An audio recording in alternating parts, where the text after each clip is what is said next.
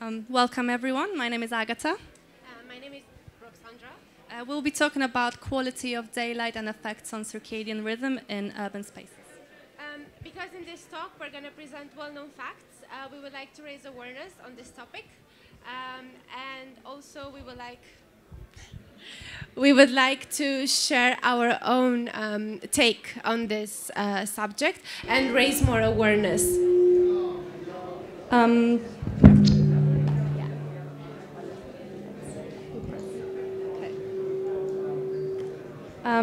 We thought the best place to start would be at the beginning, looking at our ancestors, where they didn't live in any artificial lighting at all. Their days were purely in the natural spectrum of light, and at night it fell therefore total darkness apart from fire. We continued to use fire for thousands of years, later on in filament lamps, slowly extending our days. However, this didn't have much of an effect on us because candlelight gives an orange glow, which compares roughly to 1600 Kelvin, and it fits within the color temperature of the sunset, meaning our circadian rhythm stayed as it should be.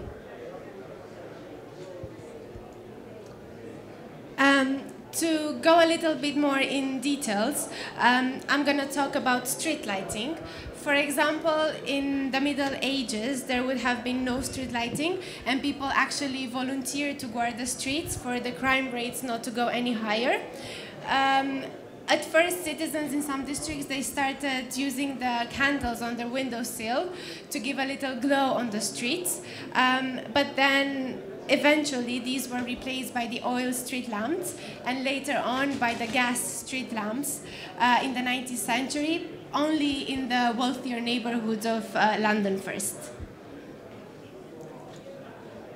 Here we have two spectrums of light. One of them is daylight at noon, the other at sunset. We can straight away see that at noon we get a full spectrum of light, but that does involve a high level of blue light. Daylight, which has high level of blue light, is proven to synchronize circadian rhythm and prepare for the next stage of the day. Blue light also stops melatonin from being released, which is why when the sun rises and we wake up, as the blue light level rises, we are more alert and more awake, but as we go into the sunset and we get more red lighting, our melatonin is released and we get more tired, helping us to fall asleep. Looking at these two spectrums, the incandescent lamp has a very similar spectrum to the sunset, and we also have LED at 4000 Kelvin, which compares to the lighting at early afternoon. And we can straight away see that there is a high level of blue light in the LED. This is where the problems begin, because spending the day in an office that is lit in roughly 4000 Kelvin LED, we spend the day in that lighting, and then as we leave, it's suddenly late afternoon or evening, which causes confusion to our body. This means that where it should be producing melatonin, our body just doesn't. Also, looking at the fact that street lighting has been going from orange to very cool white lately, we leaving the office, as I mentioned before, in 4000 Kelvin, we also leave, and street lighting is roughly similar color temperature, meaning that, when you leave your office, you know it is the evening. However, your circadian rhythm still thinks it is early afternoon, which then you have trouble falling asleep when you get home. There are other ways of improving our circadian rhythm.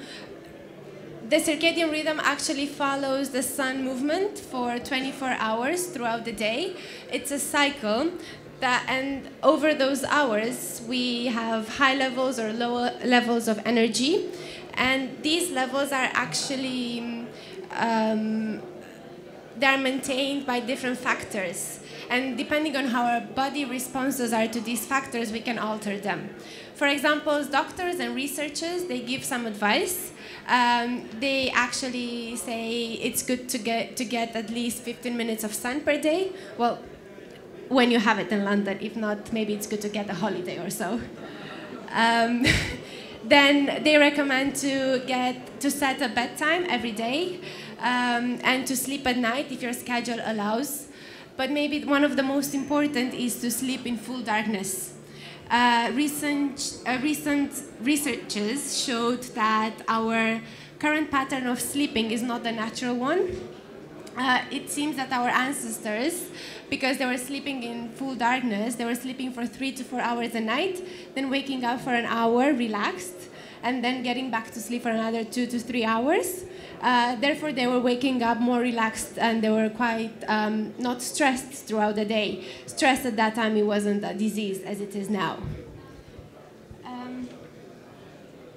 We can also focus on ways of improving the spaces we live in, and we can talk here about biophilic design. Biophilic design is actually related to biophilia, which in Latin means love for nature. This focuses on human attraction to natural world and the natural processes, and it suggests that we all have a genetic connection to the nature.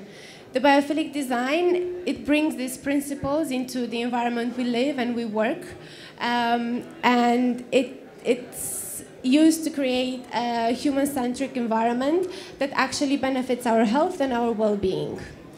If we talk a bit more in details, this biophilic design, it means to use natural materials, patterns, colors. We need to have quite comfortable levels of comfortable thermal levels, acoustic levels. We need to use daylight as much as possible throughout the day and less artificial lighting. And in the cases where we do need to use artificial lighting, it's recommended to use tunable. And also, it's very important to have views out towards natural elements.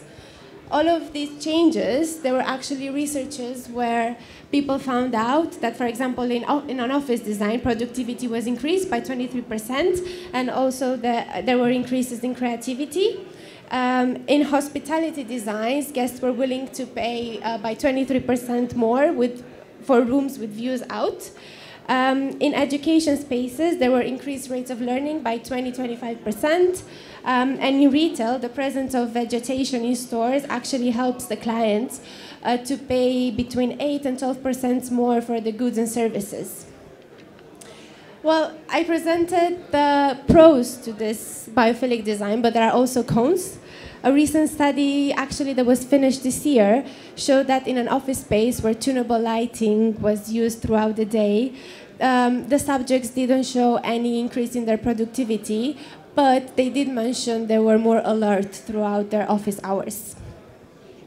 In our opinion, to help our circadian rhythm get back on track, there needs to be more natural lighting used, and we need to stop washing spaces with very cool white light, especially with all these choices in color temperatures and tunable lighting. Even our phones right now have an option when at a certain time of the day the screens go orange, so that we don't have a high level of blue light before going to bed. And as a final conclusion to what we said, I think at the moment, as part of the drive towards energy efficiency, we find ourselves in a time where we like to experiment, to innovate. We like to look at the smallest possible LED that is very efficient. But together with all of these changes that we have to keep track of, we actually have to stop for a bit and consider the environments where we live, where we work, because these can cause quite high consequences on our well-being. So thank you for listening. listening.